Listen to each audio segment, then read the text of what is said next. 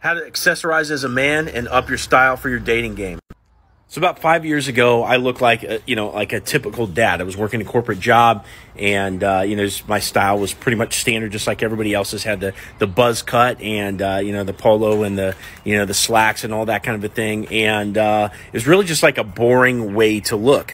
So after my divorce, as I was starting to get into dating as an adult, I decided it was time to up my style just a little bit. Believe it or not, when you start pushing the envelope in terms of the way that you look, like, for example, you go get a new haircut, and everybody's like, oh, you got a new haircut, that looks weird, or whatever. People start to test you on these little experiments that you do with your style.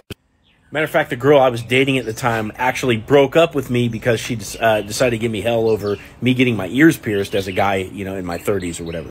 And believe it or not, another girl that I sent a selfie to actually threatened to not show up to the date if I was wearing earrings. So obviously it didn't end there, because I've got several earrings and I've got a bunch of necklaces on and some weird shades, and I grew my hair out and all that kind of a thing.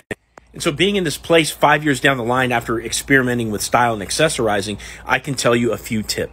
So the first thing is do one thing at a time. So, I started with, some ear piercings, and then I moved on and I started wearing bracelets, because I noticed that girls like to reach over and like play with the bracelet on the date, which starts the physical touch.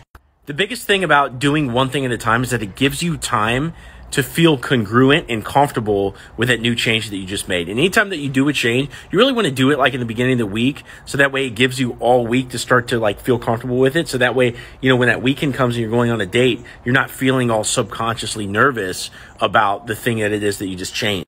Tip number 2, emulate people that have cool things about them that you like. So, for example, I hosted a retreat last August, and one of the guys that came out to my retreat had double earrings in. So I noticed that. I was like, you know what? I like that. I'm going to get my ears pierced again. So I copied that, right? Another pickup artist that I've hung out with in Atlanta, he's got this almost like Rasta style with his hair.